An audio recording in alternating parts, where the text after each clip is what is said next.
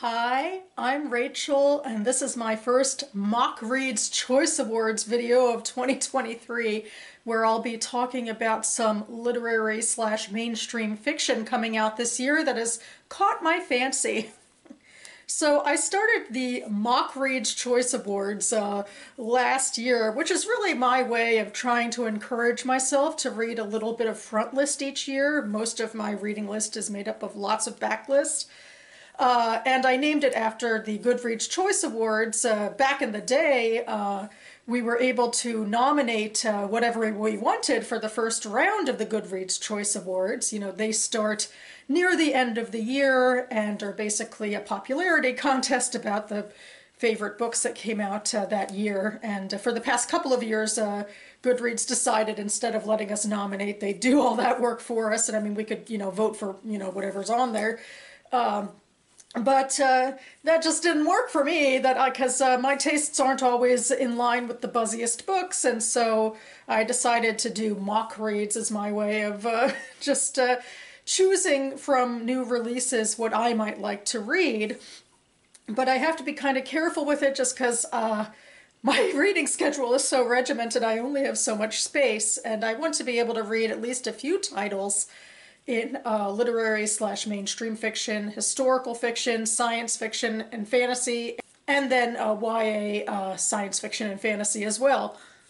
But the truth is, it can be hard sometimes to narrow myself as much as I need to, because, only so much time in the day and the year and so forth to read. And right now, I'm looking mostly just at the beginning of the year, the first 6 months of the year, and I already have like 4 titles for each of my little divisions other than YA, SFF. I'm having a little more trouble there so far.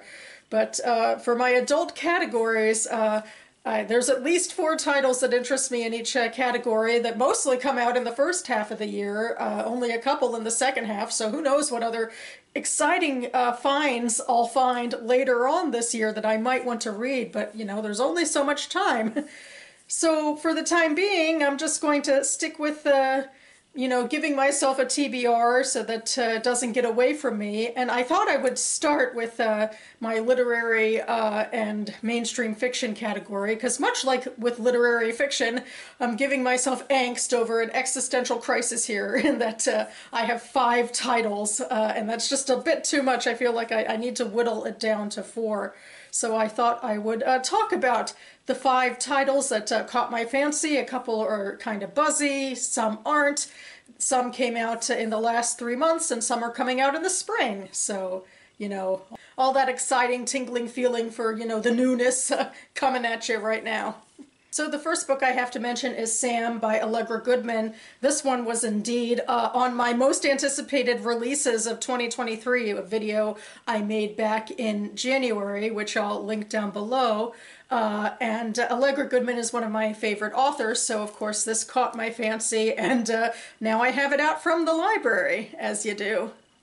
And now for my other titles, like with Allegra Goodman. These are all authors I've read before and am eager to read again. And I will start with Take What You Need by Idra Novey, which just came out about a week ago on the 14th. And I think it's already gaining a fair bit of buzz. And anyway, this is a story. It takes place in Appalachia.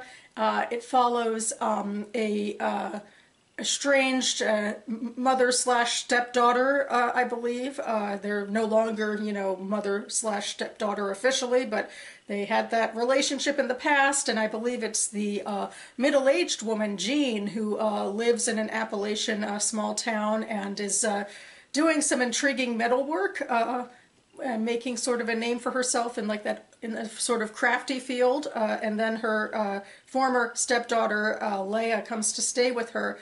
And it's around the time, I believe, of the age of Trump, and so we're getting into the fact that these, I think, are 2 more liberal women sort of dealing with a more conservative, populace around them. So it'll be a little bit about, those realities, cultural realities, and I think also just about their past baggage as well. And A few years ago, I read Novey's Ways to Disappear, which was about a Brazilian novelist who mysteriously disappeared from her life, and sort of the mystery thriller plot that followed her, the main character trying to track her down. And I enjoyed it, and I think this one might be a little bit even more up my alley, being more literary. Next, I have I Could Live Forever by Hanna Halperin, which is coming out on April 11th. And this is a story about a young couple. I believe the young woman is like in an MFA program, like, you know, maybe a writer of some sort. You know, sometimes it seems like a convenient path for writers to take for their protagonists. But anyway, she meets this artist, I believe a musician, a young man, and they fall in love, or a good relationship is starting between them, except for the fact that the young man is an addict. He lives with his parents and is not really able to get over his addiction to drugs. And I believe, Halperin, I think, is known for taking a really sympathetic but honest look at these sort of issues. She cut her teeth on a novel I read last year, Something Wild, which was about domestic abuse, and she herself, I believe, has experience as a social worker, and I believe that brings a sort of a reality, in a way, to how she deals with writing these characters. So I'm rather hopeful for how the complications and the messiness of this sort of relationship, two people who care deeply for each other, but are deeply flawed and dealing with this very dangerous and grasping problem of addiction, like how it all works out. So I'm really hopeful for this one. Also in April, on the 18th, there is The Last Animal by Ramona Ausubel. She, I believe, is a little bit more famous. Her last book, which I haven't read, really made some rounds, and I saw this touted, I think a Book Olive touted this book as one of her anticipateds of the next quarter. It is a book about a mother who is a scientist, and she is going to study mammoth DNA, and she takes her two daughters along. And I really love this sort of premise where it's about the relationships between women, but there's also this exterior motivator of science and, discovery on top of it. I just feel like it's going to be a really interesting juxtaposition. And I've also read one of Ausubel's previous novels, which was No One Is Here Except for All of Us. And this was a magical realist sort of Holocaust novel, which, didn't work for me 100%. I have trouble with that sort of premise and dealing with the Holocaust. But I think her writing since then has been a little bit different. So, and I'm still, just going on faith that I really like the premise of this one. And finally, we have Swimming with Ghosts by Michelle Brafman coming out on June 13th. I think this one is a little less well known, especially outside of the DC area where I am, because this is a local author to me. So that's, I think, part of why, she's on my radar. And this is a suburban drama sort of book following two mothers in a suburban fake DC, I think, suburb around, and they have, issues with addiction and other things that I think they're masking with the usual suburban sort of behavior. But then, like a storm rolls into town, and they actually have to rely on each other as the power goes out, and I think things start to get a little more real. So I'm excited for this one. I've read Brafman's other novel and short stories and enjoyed them. And this is also a smaller publisher than the others, I believe, so, always kind of nice to give a little more attention to the underdogs. So I really do want to get my hands on this one as well. And maybe I'll even go to the local bookstore event for her, opening, her launch and all that. Maybe, maybe not. But, I could still read the book either way. So there we have it. Those are my 5 literary/mainstream books I want to read this year before MockReads, which I'm hoping to read then, before October or November, just in case, 1 or 2 of these actually make the Goodreads Choice Awards, and I'd like to be able to vote for them if they do. But I'm hoping to get it down to 4 so that it matches the rest of my adult categories. So one of these books has to go, and I'd been biting my nails over it for a while about which one I should, you know, let go of. And then it came to me, I could let go of Sam, which was something I didn't even consider for a while because this was officially on my anticipated reads list, and she's definitely, Allegra Goodman is definitely the author who is most my favorite author out of all of these authors. But that being said, I've kind of fallen out of love with some of her recent writing, particularly her latest book, The Chalk Artist, and I feel like she didn't really do those characters and situations justice. And it's kind of similar to this book that it follows younger characters around. This one is a Bildungsroman about this young girl. And I don't really feel like she did her teenage characters much justice in the last book.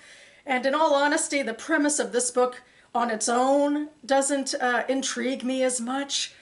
And I don't know, I'm just going off of some bad feelings and also some iffy reviews that say that basically she isn't living up to the serious ideas that she's laying down, that it's kind of more style over substance in a way, like she's putting in all that, you know, vague but beautiful literary language, but I don't know if it's, you know, quite taking the risks it needs to with talking about a Bildungsroman that gets into some sticky territory, like about, you know, consent and relationships and all of that stuff, is my understanding researching this book. So here I've had it from the library for a few months now, and I've been, you know, extending my hold a fair bit, and now I'm wondering maybe I won't even get to reading it this year at all. But part of me is relieved because then I could just read the other 4 books and not have to let go of any of them. Unless, of course, something else from later in the year catches my fancy, who knows, or maybe I'll actually juggle my reading schedule around so that I can actually read more front list and not give myself a hard time about it. I mean, I know this is all kind of just subjective, like, you know, setting rules and guidelines for myself, but I do know there's only so much time in a day, in a year, and so forth, and I have a big reading list ahead of me, which I'll hopefully be talking about on this channel, you know, piecemeal, very soon. So that about covers it for me now, and I will leave the Goodreads links for all of these books down below, as well as the reviews I wrote for the books I mentioned reading previously for these authors. And I also wrote a MockReads post last year for fun where I talked about the books I read last year for this endeavor. So I'll link that blog post down below as well. Anyway, you should see me back on this channel within the next couple of days to wrap up my week in reading. I am indeed reading, mostly backlist, but you know, I am keeping myself busy there, so stay tuned for that. I hope all of you who are reading for prizes are having fun with it, no matter how it is you're doing it. I'm also, of course, trying to get through the BookTube prize reading before my ballot is due at the end of the month, but that is you know, anxiety I'll talk about at another time, probably in my Am Reading videos, so stay tuned. Thanks so much for watching, everyone, and I'll see you next time.